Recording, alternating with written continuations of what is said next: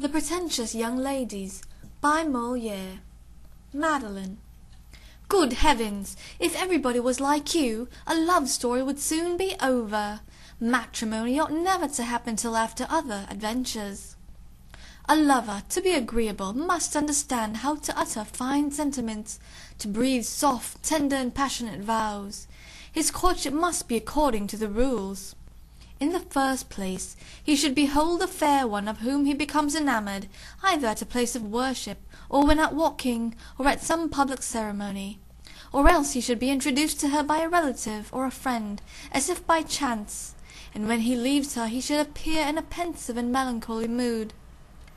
For some time he should conceal his passion from the object of his love, but pay her several visits, in every one of which he ought to introduce some gallant subject to exercise the wits of all the company.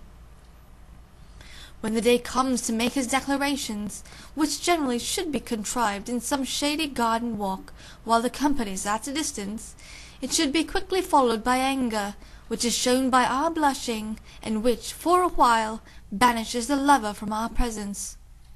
He finds afterwards means to pacify us, to accustom us gradually to hear him depict his passion, and to draw from us that confession which causes us so much pain. After that come the adventures, the rivals who thwart mutual inclination, the persecutions of fathers, the jealousies arising without any foundation, complaints, despair running away with, and its consequences.